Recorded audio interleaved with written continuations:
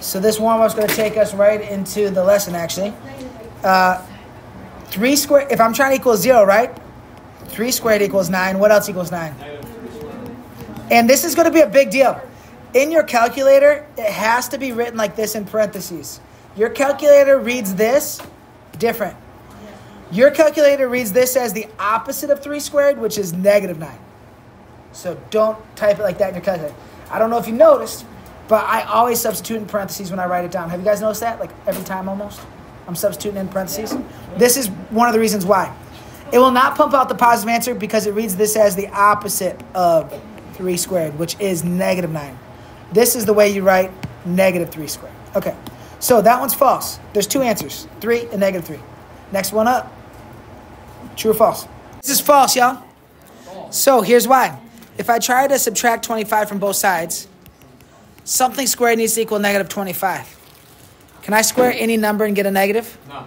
No, because let's say you tried negative 5. Guess what negative 5 squared is? 25. So it's not negative 25. You can't square root a negative because something times itself is always positive. Yeah, if we're not solving it, we're not. You could. Yeah, but you can't square something to get negative 25. Anything times itself is positive because positive times positive is positive. Negative times negative is positive. I subtracted 25 from both sides, 0 minus 25. But you can just prove it like this. You can't get a negative 25 from this. Okay. That's good. Cool. Next one. Next one. True or false? This has 2 solutions. True or false? Go. The answer to this is? True. Yup. It's not right unless you said yup. Okay. But x can be 0 or 7 to make it true because of the ZPP. Zero product property. Okay. Next one. True or false? My computer, I know it's lagging on me. Okay. These solutions work. True or false? The answer is? No. Oops. No. Nope. Yes. No, I got it right. Here, it would be kind of right, kind of, still not perfect, if it was set equal to 0. But this isn't 0. This is 12. There's like several combinations to get to 12, right? It's the 0 product property, not the 12 product property, right? So, could we make it a 0 over there somehow, though? Yeah, you could change the 7 to a negative 7. We could do this. Now, this isn't necessarily easy, but if we could get this to equal 12, 12 minus 12 would be 0. We could still kind of do something. Maybe. Just something to consider. We can't set this equal to 0, and that would allow us to see where y is 0. Hack the system, baby. So we're going to be going back between this and Desmos to just look at some stuff. All right. Hans is solving these 3 equations, and what do you notice is different about the second and third? Kind of like when we looked at the warm up too. What's different about that second and third, Greta? The solution isn't 0, which means the 0 product property is not an option then, right? Because they're not multiplying to be 0. So this first one totally can. Who can raise their hand and tell me the intercepts just looking at the first one? James? 5. Yeah, 5 and 3. And both of those answers would give us a 0 for one of the terms, A or B, right? For the 0 product property, which means the whole thing's 0, because 0 times junk is 0. Okay. Now the second one, look what they did. That said negative 1 on the right side. This one says plus 1 on the other side. What did they do?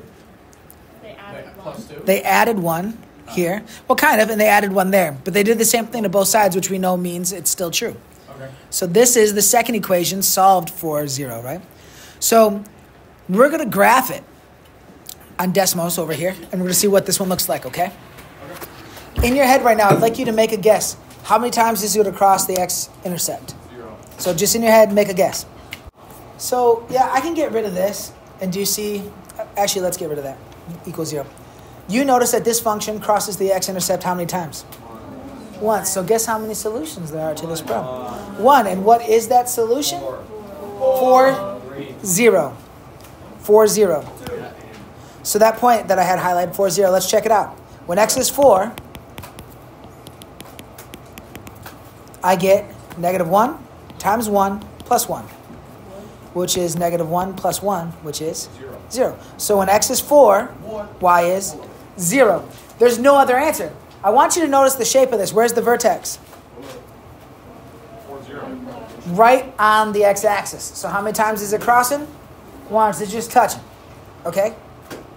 Do you remember on that quiz there was that question like, how many times does a parabola have to cross the x? And a bunch of you said 2 times. Here, 1 time. All right? Where'd you get the one in the middle from? Right? 4 minus 5, negative 1.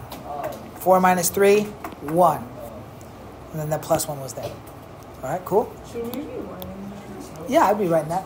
There's one answer to this. This is the big idea. The big idea what you're going to want to write down is this function looks like this graph, and it crosses the x 1 time. This function matches this graph, and it crosses 1 time. That's the big idea right here, okay? Okay, so let's look at this one now. We're on the third one. So you guys, I think you remember, this first one crossed twice, something like this, right? We picked them up. This one crossed once, so it just touched.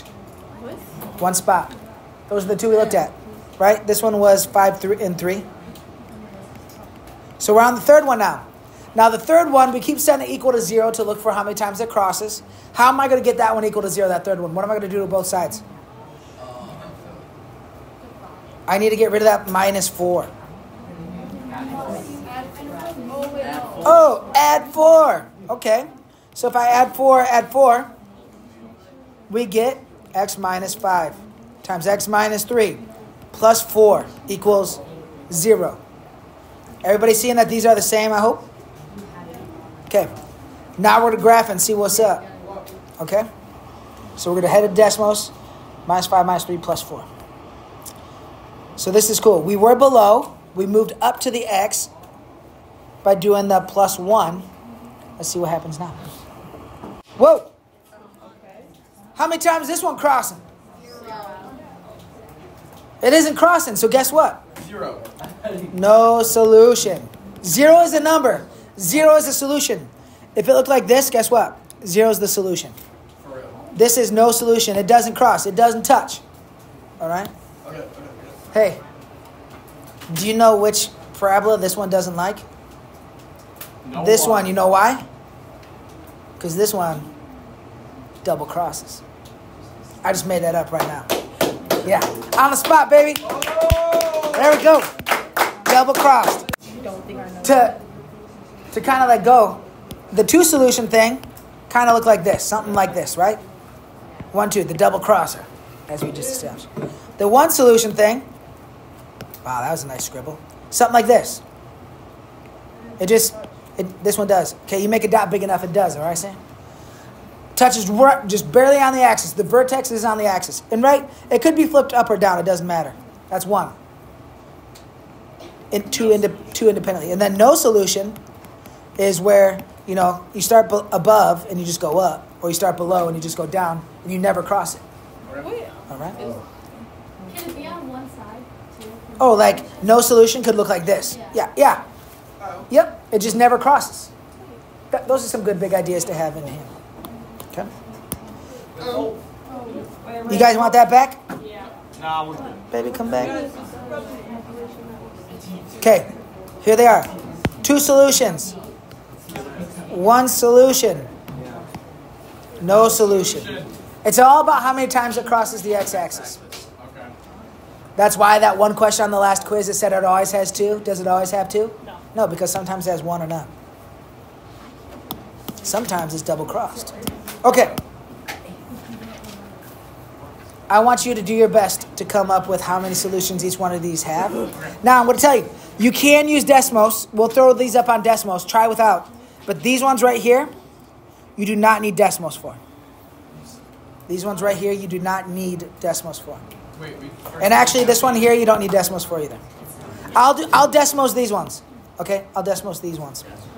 Get after it. You can work with your table partner or independently. We're going to go over all the non-Desmos ones. Here we go. For number 1, it can be 11 and negative 11. So 2 answers. Which means it's going to look like this, right? Problem 2. I can add 31 to both sides.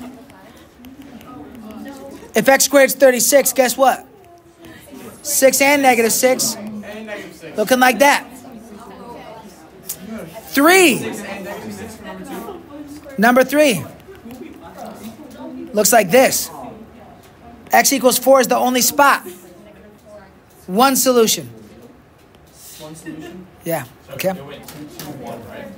Yep. 2, 2, 1. I didn't. X can be 4. 0 times something is 0. No, I'm talking about number 5. Oh, we're on number 5 now. I'm going to square root both sides. Guess what? We're skipping 4 because I'm going to go to the decimals. Can we square root a negative? So number 5 looks something like this. Okay? Man, I'm drawing just real pretty things today. Okay. Number 5 looks like this.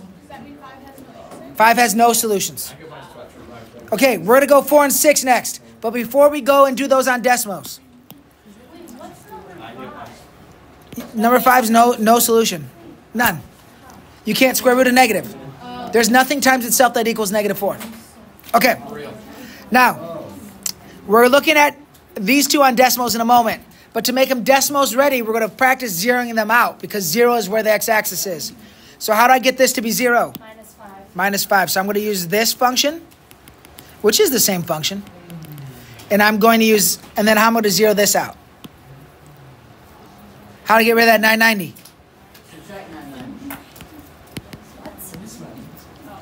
So I've got this. We're going to go to decimals. Okay. I want you to make a prediction of how many answers there are, okay? Make a prediction in your head before we go to decimals. Make a prediction. Okay, so I'm gonna point out to you how I knew these had 2 solutions before I even did decimals, okay? So, one nice number to find is actually the y-intercept, right? Okay? So you can kind of see, like, I'm starting below here. When x is 0, which this isn't perfect, but when x is 0, I got 3 times negative 1 minus 5. That's negative 8. So I know my y-intercept's negative 8, so I know it's below. And how is it opening, up or down? Up. So, like, I kind of knew things just looking at it, but decimals is what we get to use. So both of these have how many answers? 2. 2. They both have 2, okay? And just know, we zeroed these out by doing the opposite thing to get 0 alone, because when y is 0, that tells us where it's crossing the x. That's how we're getting solutions, okay? All right. I got a little lesson summary for you. I always wish the iPad doesn't let me hit the right tab. It like.